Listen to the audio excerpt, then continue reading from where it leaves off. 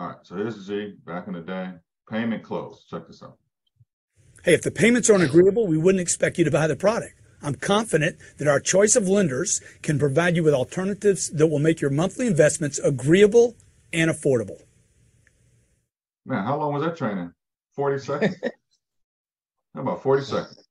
Here's another.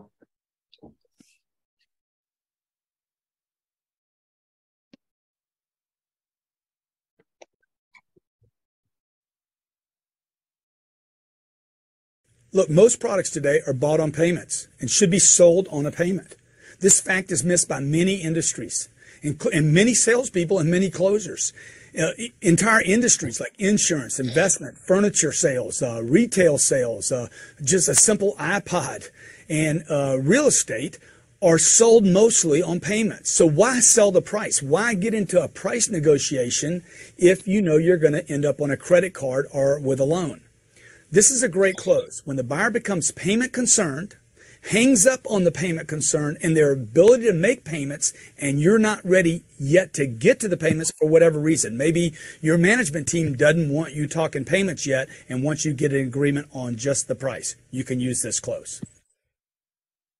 Okay. That's about a minute.